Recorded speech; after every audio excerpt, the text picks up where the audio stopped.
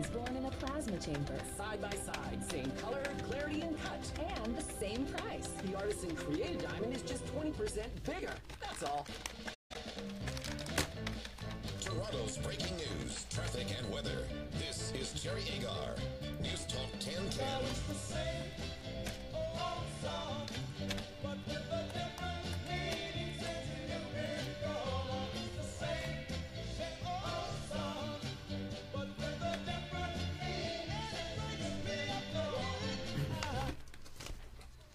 It's a Motown Friday. I'm Jerry Agar. She's Lianne Phillipson from SproutRight.com. Nutritionist, how are you? I'm great. How are you doing, Jerry? Nutritionally sound, are you? Nutritionally sound, yes. I just had my smoothie on the way here. It was a bit of a late breakfast today. Were you drinking your smoothie while you were driving? I was drinking and not putting on red lipstick like Lisa tries to do. You know, somebody That wrote was in, so funny. since you heard that, a woman wrote in and said, you know, a real woman could put lipstick on while driving, much less sitting in the passenger seat. Yes. Yeah. But she didn't say red lipstick. Well, no, you don't want to get there looking like a clown. No, quite. Clowns are having enough problems right now with that Stephen King movie out. All That's right, scary. all right. So you come in here every week and we talk about matters of nutrition and food, etc. And we've got a few things. In a bit, we're going to get to an article about more and more men seeking help for eating disorders. Yes. And it's really not men that come to mind. If you say eating disorder to somebody, that's not the image they get. It's teenage girls, and Quite. then we go from there. So we'll get to that. Yeah. Just because I put myself in a position of having to do this, Yes. as I've been spending the year trying to lose weight. I went on vacation, gained some weight. Yes. Next week, lost it. Yes. And then pretty much hung even Okay. in this week. So So you're at a plateau at the moment. yeah, moving Okay. on. All right. He doesn't want to talk about himself. Well, today. no, I just don't want to overdo that. I know. The ketogenic or keto diet, what do we need? This just sounds like something I would avoid. Yes, I think you would avoid it. Okay. So we're doing this. I put this together. It's on the blog on SproutRight.com for anyone that wants more information, because I get a lot of questions from our listeners about this diet. We get texts about it, all of those kind of things on my Facebook page and on Instagram. I've got a lot of questions because it's confusing and people keep hearing about it and think this is the next new weight loss. This is it's a pretty specific diet. It's very different. So I don't want you to confuse this. It's called the ketogenic diet. Don't confuse it with ketoacidosis, which is a pretty dangerous condition that can be experienced by diabetics. What it is a complete metabolic shift in your body, switching your body from using glucose and carbohydrates as the energy source, because that's what we do typically, to fats. So your body is using fat as fuel, either from what you're eating in your diet or from what's stored. So is that a good thing or a bad thing? Well, interestingly enough, this metabolic shift has you burning fat, like I said, from the diet, from stores, and your body prefers this. Your heart prefers it, your brain prefers it, your whole body prefers using ketones as fuel instead of glucose, glycogen, anything that comes from a carb. So, it actually would prefer this. All right, but that doesn't mean that I should suddenly go back to the double cheeseburger. No. I was afraid you were going to say no. I know, sorry. It's pretty specific. So really the whole diet is high fat, moderate protein, and a very low carbohydrate diet. It's actually completely flipped from probably what most people eat every day. So let's take a 2,000 calorie a diet day. In a day, if you did have that cheeseburger you just mentioned, you would have blown your carbs, because about 5% of your carbs, or 100 calories of that 2,000, can be carbs. No more. 15% can be protein, so that's about 3,000 calories, and normally about between 60 and 80% of your daily food intake needs to be fat. But you get it from things like Bacon. Oh, okay. I thought you were going to say. I said that because I knew that you'd be like, oh, now you got my attention. Yeah, you stopped me there. That's I thought you were going to say avocado or something. It would be best, yes. Yes? Absolutely. You're not going to put bacon on everything, but I'm saying that to be silly. How about bacon wrapped avocado? Exactly. Okay. Okay. 80% of your calories It's getting amazing from how fat. many people I'm getting to agree with me I through know. the course of the show today. All of a sudden, he's got a big fat grin on his face. We're doing a Facebook Live of this as well if you want to see the grin on his face. So many different foods from fats. Oils, avocado oil, as you mentioned, avocado oil, olive oil, any kind of oil, nuts, seeds. I've got a list, as I said on the blog. The skin on the chicken you can eat, the dairy, any kind of, like even duck fat, you can have MCT oil in your coffee. So that's the bulletproof coffee. It is a complete switch. Okay. Don't think that you can do this by halves. Now, you mentioned nuts. I'm going on a road trip today. Yes. And so I'll take something along. We're going to have some berries. But I bought this trail mix. Yes. A lot of nuts. Yes. And also sesame sticks in there, which gives it a great flavor. Are you Yes. good with that? It's okay if you're doing a ketogenic diet. No. But for you, yeah, but I'm for not. you on your road trip, fine. Yeah. Yeah. Then that's not a bad thing. So a little bit more about this diet, because I know people always have questions, and there'll be you'll be getting texts and all of those kind of things. So really the benefit of this diet is you have fewer cravings, your energy and mood ups and downs, much better brain function, better hormone balance. People do feel amazing when they do this diet. Long-term effects on obesity has been studied a lot. Decrease in LDL cholesterol, increase in good cholesterol, lowers blood pressure, balances blood sugar levels, lowers blood pressure and balances blood sugar levels, all of your levels of insulin and all of those kind of things. So this is very specific. Don't go out and just think that you need to go and eat a whole bunch of avocado, bacon fat, bacon, duck fat, all of those kind of things. It's a specific diet. I've got a link to a great book on the blog. All right. And somebody just wrote in saying, I've been eating this low-carb way, but I'm getting sick of eggs. What can I eat for breakfast? Yeah, see, that's tricky. When you have to have so much fat, there needs to be, depending on how many carbs you're going to have in a day, and it can be a little bit different for everyone. Having avocado with an egg smashed on top of a lovely piece of toast, well, that's a lovely breakfast for anyone, but you have to, add in the carbs to your day. All right. Now, I got rid of the Diet Coke. Yes, you So did. I didn't have the artificial sweetener. Yes. And I stopped putting cream in my coffee. Yes. To the point now that I tell people, they say, what do you want in your coffee? I say, I drink it black the way God intended. So I've become irritating about that sort of thing. Yeah. But now I'm reading caffeine triggers your cravings for sweet food. Yes. Well, this is a study. This is written in the HuffingtonPost.ca, and this caught my eye because it's always fun for listeners to hear about coffee, because I don't really drink it, and other people do, and people who drink coffee are just like, don't mess with my coffee. Well, that's right. All my poor clients We get jittery. who I tell to please stop drinking coffee. Not all the time. I don't tell everyone to do that. But really, this comes down to the adenosine receptors, and you don't really need to go into that too much, other than they get suppressed and make us feel more awake. That's what happens with coffee. Yes. Okay, these receptors get suppressed, and That's why we what have a makes cup of you coffee in feel the morning. Exactly. Yeah. Suppressing these receptors has another effect, though, in decreasing the ability of our taste buds to taste sweetness. So a study came out about this. They tested out rats, and they found that when you have coffee, your taste buds are off for sweetness, thinking that maybe you crave more sweets, want more sweets, because the coffee has dulled it if you sit there and have a chocolate bar right after. Okay, so for me, that's just be aware of that. Other than that, I let think it so. go. And really, what I took away from this, and before you sort of start texting, the research that came from this study has led to this opinion. As I'm reading through Huffington Post online, there is another link that says drinking 3 cups of coffee a day can prolong your life. So within this article also says, please go drink your coffee. Yeah. And so It's not every saying day, don't drink every coffee. week. So just sort of take this as a bit of knowledge. And it's kind of fun to think, I have my coffee.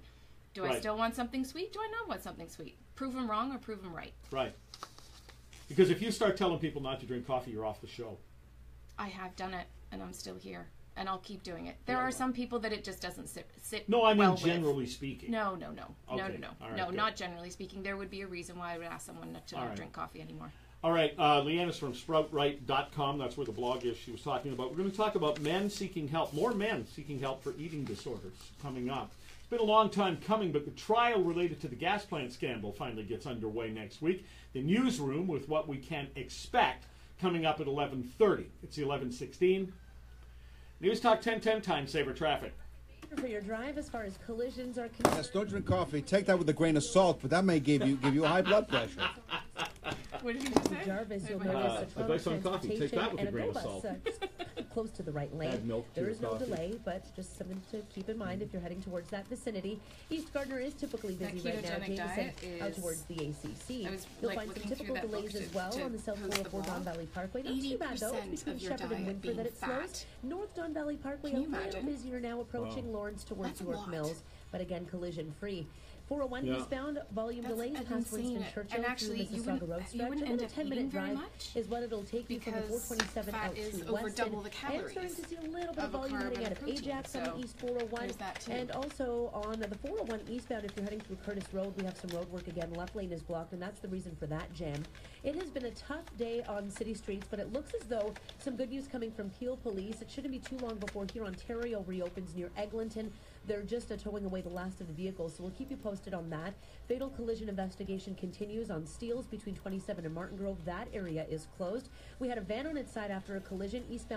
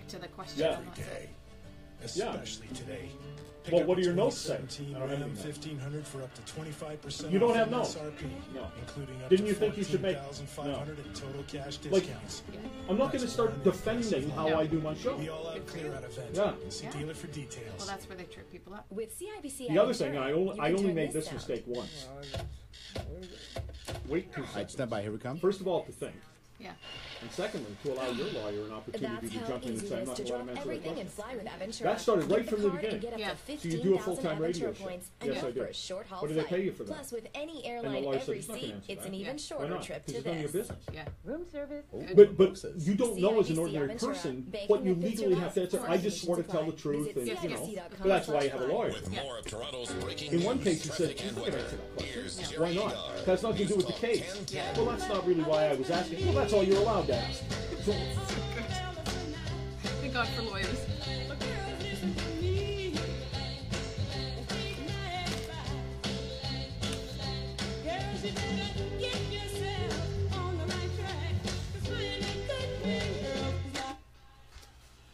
So Motown Friday. I'm Jerry Agar. Lianne Phillipson from SproutRight.com is here. That song always cracks me up. Yes. Yeah, because what every time I hear it, what comes to my mind is, who knew doodle-lang was a lyric? Of course.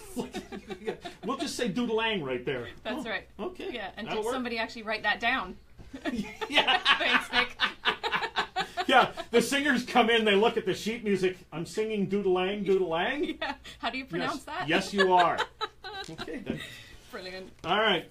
More men are seeking help for eating disorders than ever before, and this is U.S. research, but our lifestyles are not that different. Yeah. An estimated 10 million men in the United States, let's thumbnail that as a million men in Canada, Sure.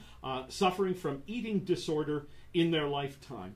I would bet you, and I'm not trying to be sexist or gender specific about this. I think men, women, young, old, anybody. Yes. If you played that little game, like I'll give you a term, you tell me what you're thinking. If they were honest, if you said eating disorder, teenage girl, Right. that's the first image that's going to come to mind. Yes. But it's not that's not untrue. Right. But men, adult men, Yep. probably are the last one, because part of the time they don't think it's a disorder. No, I like eating this way. Yeah. But they're saying the part that surprised me was the number of people who were saying, actually, the thing you think about with girls, bulimia. That surprises me. Yeah. Because men, a lot of times men are, quite frankly, a little less concerned about how they look. They can be. Yeah. And then there's also, obviously, 10 million in the U.S. that can be. The National Eating Disorder Association reports that men admitted to hospitals for eating disorders has risen 70% between 2010 and 2016. Now, I wonder if this is because men are getting to the point where they're more willing to admit they have a problem, or if we have a growing problem, or both. Yep. Or both. Well, this was from an article in Men's Health on menshealth.com. They suggested that perhaps it's because male celebrities like Eminem, Dennis Quaid, Robert Pattinson, Aaron Carter, and Bam Margera, they opened up about their struggles. 2006, Quaid told People magazine that he suffered from anorexia in the 90s and lost more than 40 pounds. Yeah.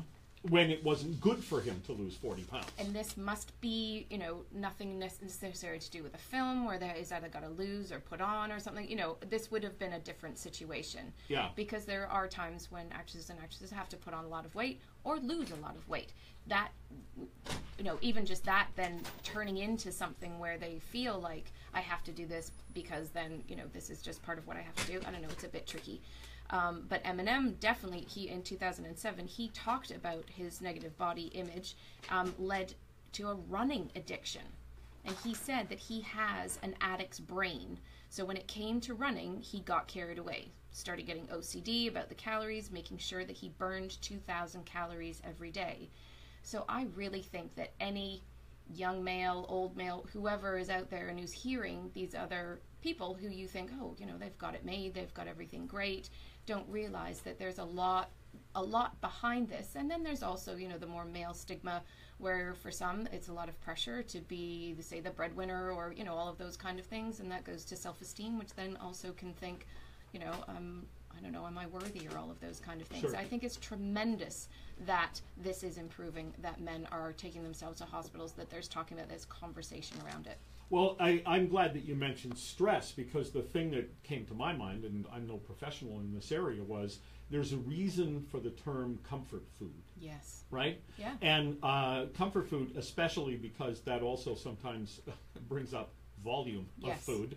How about a Yes. whole tub of ice cream instead of, just few a mouthfuls, or a little bowl. Right, Yes. because I'm not, I'm doing it for an emotional reason as opposed to nutritional, Yeah. or even to say I like to have a taste of it. I mean, I can do that if I'm conscious of it. I just want to taste this, and then I won't have, as much as I probably used to eat in the past. Yeah. But if you're trying to overcome some sort of emotional issue, stress at work we talked about earlier, the Yeah. great number of Canadians report that they have stress at work, they would Yes. prefer to quit their job.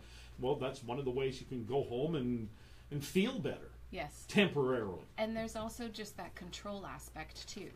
So in some discussions and articles that I've read, this is an area where anyone, male or female, can actually control their life in the midst of, either chaos, or I don't feel like I have a say, or I can't choose what I want to do, all of those kind of things. I get to choose what I put in my mouth, and I'm going to restrict until I feel like I'm in a place where I feel okay. Lianne Phillipson, sproutright.com. Hey, there's Jim Richards sitting right there. Oh, hi. Hello. Afternoon, hello. After 12 noon, it's driving instructors, what one woman has to say about how men are driving. And I want to ask people if they think that it is true. You have to hear it just after 12 noon. And then the story of one now 43-year-old woman who was trafficked at a very young age when she ran away, and what her life has turned into that after 1 o'clock, along with a father who says, wait a second, my dead son, we found his killer through a school resource officer, a police officer in schools. So, and you have that individual on the show? Yeah, and the 10 whitest songs ever recorded, according to me. Whiter Shade of Pale by Procol Harum? Well, that includes the word white, but no, I'm thinking Starland Vocal Band, Afternoon Delight. There's a whiter song ever. I'd love to hear about it, but I don't think there is. Are there no black people in Starland Vocal Band? Don't know, actually. Okay, so there you go. Oh, also, we're going to play Did Richard Krebs Like This Movie at a new time. Okay. I don't want to go into why it's at a new time, but... Because your show's only till 2? Thanks, Jerry. How could a potential move by city councilors to make you pay more for a tow truck actually protect you as a consumer? The newsroom with the math